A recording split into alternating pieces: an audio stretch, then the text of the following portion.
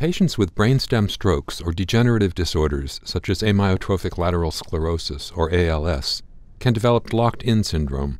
They have normal cognition but are unable to move or speak owing to the loss of voluntary muscle control.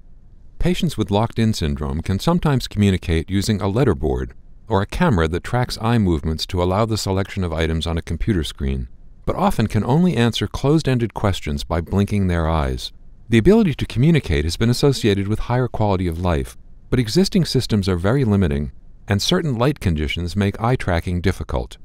In this brief report, investigators present the case of a 58-year-old woman with late-stage ALS and locked-in syndrome, who received a brain implant that allows her to independently communicate using typing software.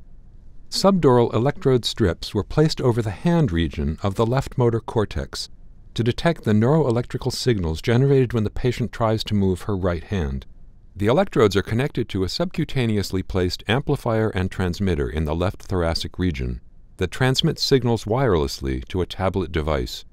The tablet separates activated brain signal from background electrical activity to translate cortical signals into control signals for several computer tasks. The algorithm and parameters of the decoding software were tested and optimized as the patient practiced activating her motor cortex, learning to regulate the magnitude and timing of the brain's signal.